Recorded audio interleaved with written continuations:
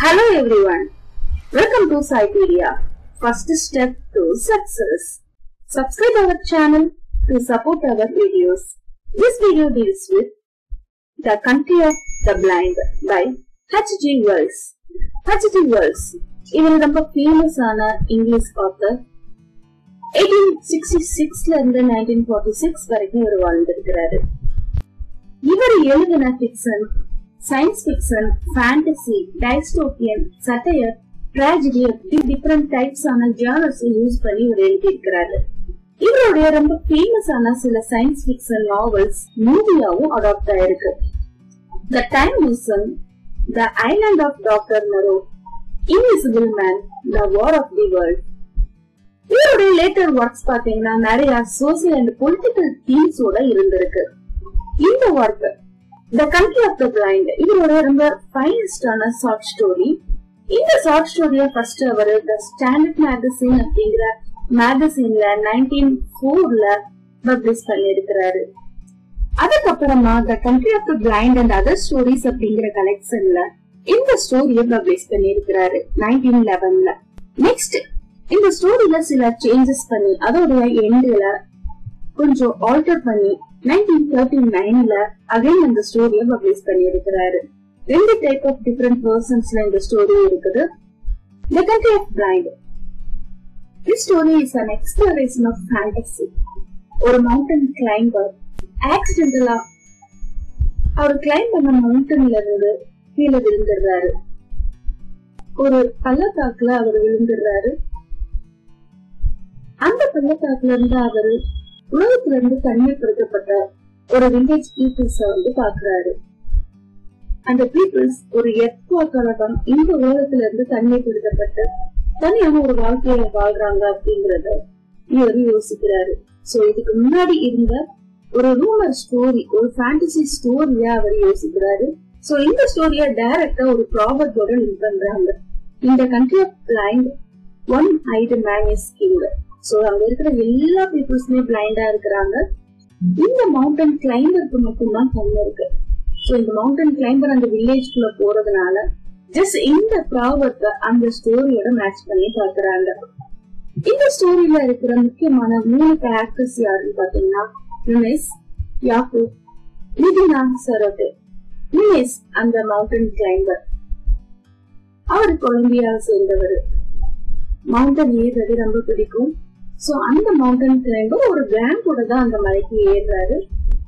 தவறுதலா அவரு அந்த மலையில இருக்கிற ஆப்போசிட் சைட்ல ஒரு பள்ளத்தாக்குல விழுந்துடுறாரு. யாக்கூப் பள்ளத்தாக்குக்கு அந்த பக்கமா இருக்கிற ஒரு வில்லேஜ்ல இருக்கிற பீப்புள்ஸ் உடைய வில்லேஜ் ஹெட்டா இருக்கிறாரு. இவங்களுடைய குரூப்புக்கு தான், இந்த வில்லேஜ் பீப்புள்ஸ்க்கு தான் கண்ணு தெரியாது. மெடினா சரட்டே யாக்கூப்போடைய யங்கஸ்ட் டாக்டர். இந்த 3 கேரக்டர்ஸ் தான் இம்பார்ட்டன்ட் இந்த ஸ்டோரியில. மத்த கேரக்டர்ஸ்க்கு நேம் எதுவும் கிடையாது. இந்த ஸ்டோரியோட ஸ்டார்டிங்ல நிமான்ஸ் ஒரு மலை மேல ஏறுறாரு. அந்த மலை ஈக்வடார் கிட்ட இருக்கு. ஈக்வடார் கிட்ட பராஸ்கோபெட்டல் அப்படிங்கிற ஒரு மலையை தான் இந்த ஸ்டோரியில மென்ஷன் பண்ணி இருக்கிறாங்க. இது ஒரு ஃபிக்டிஷியஸ் மலை தான், ரியலான ஒரு மலை கிடையாது. கற்பனையா உருவாக்கப்பட்ட, இந்த ஸ்டோரிக்காக உருவாக்கப்பட்ட ஒரு மலை. ஆண்டிஸ் மவுண்டனுடைய நார்த் சைட்ல இருக்கிற ஒரு பிளேஸ். இந்த பராஸ்கோபெட்டல் அப்படிங்கிற மவுண்டன் சிம்பரோசோ அப்படிங்கிற ஒரு மலையில இருந்து 300 மைல்ஸ் தள்ளி இருக்கு அப்படின்னு ரெஃபர் பண்ணி இருக்கிறாங்க. இந்த மலைய மேட்டபான் ஆஃப் ஆண்டிஸ் அப்படின்னு சொல்றாங்க. மேட்டபான் அப்படிங்கிறது ஆல்ப்ஸ் மலையில இருக்கிற ஒரு ஹையஸ்ட் பீக். அந்த மலை பாத்தீங்கன்னா ரொம்பவே ஷார்ப்பான எட்ஜஸோட நல்லா பிரமிட் மாதிரியான ஷேப்ல இருக்கு. சோ உச்சியில ஊசியா இருக்கிற மாதிரியான ஒரு ஷேப்ல இருக்கிற மலை. அதே மாதிரிதான் இந்த பராஸ்கோபெட்டல் அப்படிங்கிற மலை இருக்கும் அப்படிங்கறத ரெஃபர் பண்றதுக்காக இந்த ஸ்டோரியில த மேட்டபான் ஆஃப் ஆண்டிஸ் அப்படின்னு ரெஃபர் பண்ணிருக்காங்க. இந்த மலைக்கு நிமான்ஸ் போகும்போதுதான் ஸ்லிப் ஆகி கீழே விழுந்துடுறாரு. அவர் இருந்த இடம் ஒரு பள்ளத்தாக்கு, ஃபுல்லாவே ஸ்னோ படர்ந்து இருக்கு. மயக்கம் அடைஞ்சு கீழே விழுந்துடுறாரு. எந்திரிச்சு பார்க்கும்போது அவருக்கு அந்த இடமே ரொம்ப தனியா டிஃபரெண்டா தெரியுது. தூரத்துல ஒரு வில்லேஜ் இருக்கிற மாதிரி பாக்குறாரு. 3 பேர் நடந்து போறதையும் பாக்குறாரு. அவங்கள கூப்பிடுறாரு. ஆனா நுனான்ஸ் கையாட்டுறத அவங்க கவனிக்கவும் இல்ல. நுனான்ஸ் பக்கம் தான் அவங்க பாத்துட்டு இருக்கிறாங்க. ஆனா எந்த ஒரு ரியாக்ஷனும் இல்லாம இருக்கிறாங்க. நுனான்ஸ் புரிஞ்சுக்கிறாரு. அவர் ஏற்கனவே கேட்ட அந்த பீப்புள் ஸ்டோரியை இதோட கனெக்ட் பண்ணிக்கிறாரு. இந்த பீப்புள்ஸ் பாத்தீங்கன்னா உலகத்துல இருந்து தனிமைப்படுத்தப்பட்ட பீப்புள்ஸா இருக்கிறாங்க. 15 ஜெனரேஷன்ஸா அந்த பிளேஸ்ல தான் அவங்க வாழ்ந்துட்டு இருக்கிறாங்க. எப்பானாலதான் அவங்க இருந்த இடம் இந்த உலகத்துல இருந்து தனிமைப்படுத்தப்பட்டது. அந்த வேலி பாத்தீங்கன்னா இந்த பீப்புள்ஸ் வரும்போது ஒரு நார்மலான ஒரு பிளேஸா தான் இருந்தது.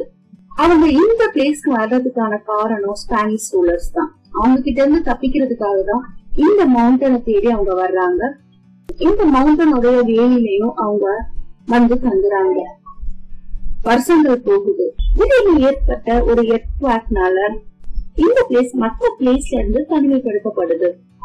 அப்பதான் அந்த மக்கள் அந்த பிளேஸ்லயே தான் வாழ ஆரம்பிக்கிறாங்க. இதுக்கப்புறம் வேற எந்த வெளிநாட்டு மக்களும் வேற யாருமே இந்த பிளேஸ்க்குள்ள வர முடியல. இப்படி ஒரு பிளேஸ் இருக்கு அப்படிங்கறது யாருக்குமே தெரியல. சோ ரொம்ப நிம்மதியான ஒரு வாழ்க்கைய வாழறாங்க அவங்க. வருஷங்கள் ஆகுது. திடீர்னு அவங்களுக்கு ஒரு டிசீஸ் பரவ ஆரம்பிக்குது. அந்த டிசீஸ் பரவுறதுனால புதுசா பிறந்த குழந்தைகள் எல்லாருக்குமே கண்ணு தெரியாம போகுது. எல்லாருமே கண்ணு தெரியாத குருடர்களா பிறக்க ஆரம்பிக்கிறாங்க. கொஞ்சம் கொஞ்சமா அடுத்த ஜெனரேஷனும் குருடர்களாவே பிறக்க ஆரம்பிக்கிறாங்க. அவங்களுடைய வில்லேஜ்ல இருந்த கடைசியா பார்வை தெரிஞ்ச வயசானவங்களும் இறந்து போறாங்க. சோ அதுக்கப்புறம் பிறந்த எல்லா மக்களுமே கண்ணு தெரியாத மக்களால வாழ ஆரம்பிக்கிறாங்க. கண் தெரியாத ஒரு வாழ்க்கைய அவங்க அடாப்ட் பண்ணிக்கவும் செய்யறாங்க. இந்த வில்லேஜ் தான் நுனான்ஸ் பார்த்திருக்கிறாரு. அந்த வில்லேஜ் ரொம்பவே அன்யூஸ்வலா இருக்கிறதையும் பாக்குறாரு. வீடுகளுக்கு கதவுகள் கிடையாது. அவங்க போற வழி எல்லாமே கற்களால அடையாளப்படுத்தப்பட்டு இருக்கு. எல்லா பார்டர்ஸுமே கிரப்ஸ் அப்படிங்கிற மார்க்கோட இருக்கு. கிரப் அப்படிங்கிறது என்ன அப்படின்னா பாதைகள்ல ஓரத்துல கற்களை அடுக்கி இருப்பாங்க. ஒரு தடுப்பு மாதிரி இருக்கும். சோ அந்த தடுப்பு அவங்களுக்கு இதுதான் பாதை, இதை விட்டு போக கூடாது அப்படிங்கறத தெரியப்படுத்துறதுக்காக கொடுத்திருப்பாங்க. சோ அந்த மாதிரி கிரப்ஸ் போடப்பட்ட பாதைகள் தான் இருக்குது. சோ அந்த வில்லேஜ கொஞ்ச நேரம் அவர் அப்சர்வ் பண்ண உடனே எல்லாருக்குமே கண்ணு தெரியல அப்படிங்கறத அவர் புரிஞ்சுக்கிறாரு. நுனான்ஸோட மனசுல the country of the blind, the one-eyed man is king அப்படிங்கிற ஒரு ப்ராவர்ப் ஞாபகம் வருது. தான் இந்த மக்களுக்கு கிங் அப்படிங்கிற மாதிரியும் தான் ஒரு சுப்ரீமான ஒரு கேரக்டர் அப்படிங்கிற மாதிரியும் அவர் யோசிக்க ஆரம்பிக்கிறாரு. அந்த மக்கள் கிட்ட போய் அவர் பேச ஆரம்பிக்கிறாரு. தனக்கு கண்ணு தெரியும் அப்படிங்கறத சொல்றாரு. ஆனா அங்க வில்லேஜ் பீப்புள்ஸ் யாருக்குமே இந்த ஐ ஷேட் பத்தின எந்த ஒரு நாலேஜும் கிடையாது. என்ன இவன் பைத்தியக்கார மாதிரி ஏதோ வளரலாம் அப்படிங்கிற மாதிரிதான் அவங்க எல்லாருமே யோசிக்கிறாங்க. எனக்கு கண்ணு தெரியும் அப்படிங்கறத அவர் என்னென்னமோ சொல்லி எக்ஸ்பிளைன் பண்ணணும்னு நினைக்கிறாங்க. ஆனா இவர் என்ன சொல்லி எக்ஸ்பிளைன் பண்ணாலும் கடைசி அவங்க சிரிச்சுட்டு இவன் ஏதோ சொல்றான் அப்படிங்கிற மாதிரிதான் ரியாக்ட் பண்றாங்க. நிறைய இவரு ட்ரை பண்றாரு. ஆனா எதுவுமே வேலைக்கு ஆகல. சோ கடைசியா வேற வழி இல்ல, இன்னும் கூட வாழ்ந்தே ஆகணும் அப்படிங்கிற மாதிரி ஒரு எண்ணத்துலயும் அவர் வந்துடுறாரு. இதெல்லாம் புரிய வச்சு இவங்களுக்கு ராஜாவா இவங்க ரூல் பண்ணி நான் ஆளாச்சுலாம் அப்படிங்கறத நினைக்கிறாரு.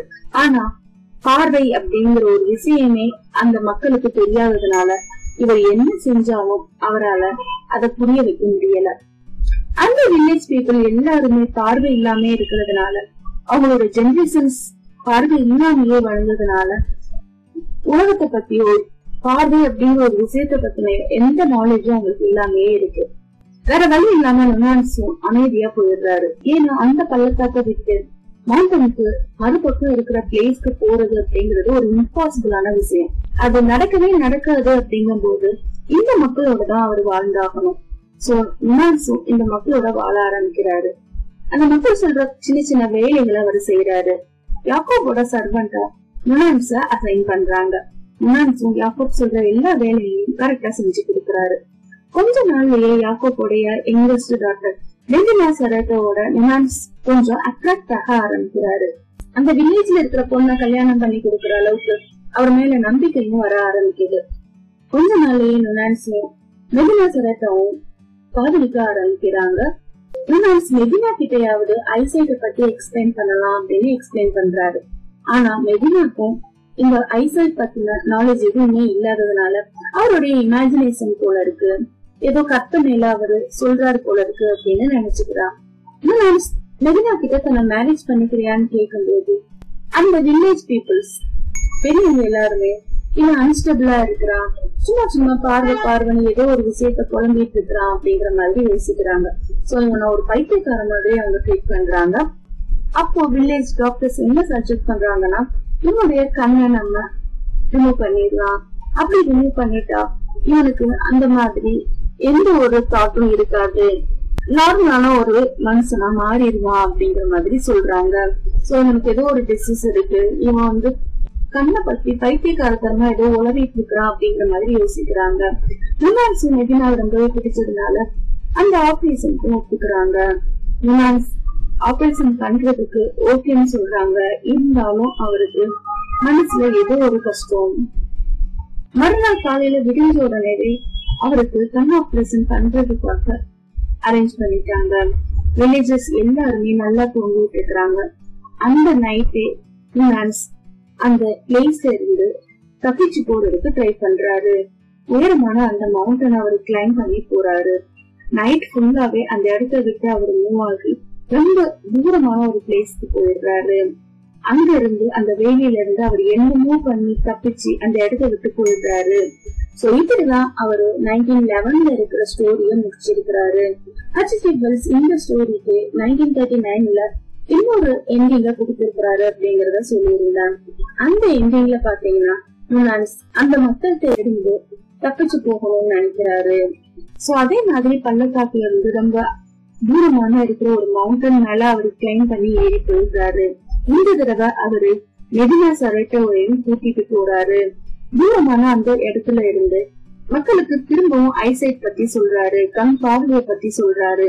ஆனா மக்கள் எல்லாரும் அவரை கிண்டல் தான் பண்றாங்க. அந்த மலை மேல இருந்து அவரு கிளைம் பண்ணி காயங்களோட தப்பிச்சு வெளியே வர்றாரு. மெதினாவையும் கூட்டிட்டு போயிட்டு நார்மலான ஒரு வாழ்க்கைய வாழ ஆரம்பிக்கிறாரு. 2 பேரும் கல்யாணம் பண்ணிக்கிறாங்க. அவங்களுக்கு 4 குழந்தைகள் பிறக்குது. 4 குழந்தைகளுமே கண் பார்வையோட தான் பிறக்குது. அவங்களுடைய நியூ லைஃப்ல ஹாப்பியான லைஃப வாழ ஆரம்பிக்கிறாங்க. ஆனா மெதினா மட்டும் தன்னுடைய வில்லேஜ் பத்தின ஞாபகங்களை மறக்க முடியாம யோசிச்சுட்டே இருக்கிறாங்க. ஆனா மெதினா தன்னுடைய கண் பார்வைக்கான ட்ரீட்மெண்ட பண்ணணும்னு கேட்கும் போது மறுத்துடுறாங்க. ஏன்னா ஐசைட் பத்தின எந்த ஒரு நாலேஜும் இல்லாததுனால தன்னுடைய வாழ்க்கை ஃபர்ஸ்ட் எப்படி இருந்ததோ அதே மாதிரி இருந்துட்டு போட்டோம் அப்படின்னு அவங்க விட்டுடுறாங்க. இதோட இந்த ஸ்டோரி முடிஞ்சது. இந்த ஸ்டோரி உங்களுக்கு பிடிச்சிருந்ததுன்னா மறக்காம லைக் பண்ணுங்க. நம்ம சேனலை ஃபர்ஸ்ட் டைம் பாக்குறீங்கன்னா மறக்காம சப்ஸ்கிரைப் பண்ணிருங்க. தேங்க்ஸ் ஃபார் வாட்சிங். Happy learning.